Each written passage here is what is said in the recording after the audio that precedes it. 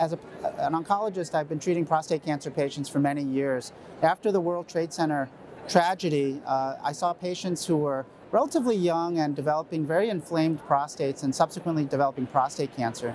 We know that amongst World Trade Center first responders that there is an increased rate of prostate cancer, and we don't fully understand whether these two things are linked or not, and also the molecular mechanisms behind prostate cancer risk in the World Trade Center first responders. This study for the first time looked at markers of exposure and aggressiveness in the tissue, in prostate cancer tissue of these responders, and also compared these results to the results of the animal experiments. We look at prostate markers in animals exposed to World Trade Center dust. So we were able to look at mechanisms of carcinogenesis in both the animals and the human samples. And what we found was something very interesting. We saw that there was an upregulation of inflammatory genes in their tumors.